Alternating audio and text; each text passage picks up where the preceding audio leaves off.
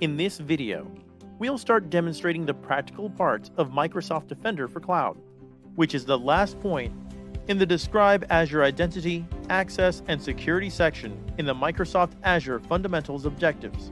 So let's start. What is Microsoft Defender for the Cloud? According to Microsoft, Microsoft Defender for Cloud is a solution for cloud security posture management and cloud workload protection that finds weak spots across cloud configuration, helps strengthen the overall security posture of the environment, and can protect workloads across multi-cloud and hybrid environments from evolving threats. So Microsoft Defender for Cloud is a solution that helps to strengthen the weak spots to improve the security of the environment across Microsoft Azure or any other cloud solution, such as Google Cloud Platform or Amazon Web Services, and any other cloud solution. How does Microsoft Defender for Cloud work?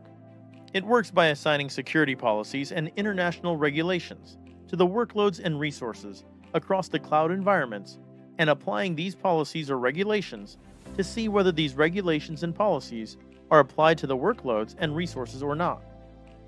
This process produces a secure score, recommendations to improve security, and discovering probable threats for Azure and non-Azure cloud solutions.